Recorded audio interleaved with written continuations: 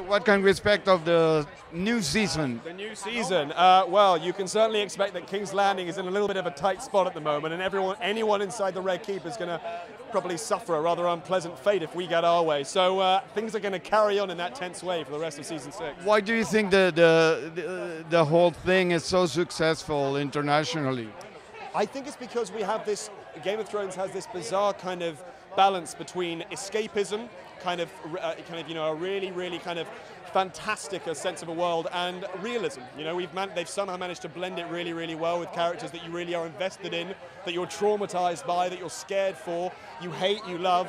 So it's this wonderful melting pot of escapism and realism.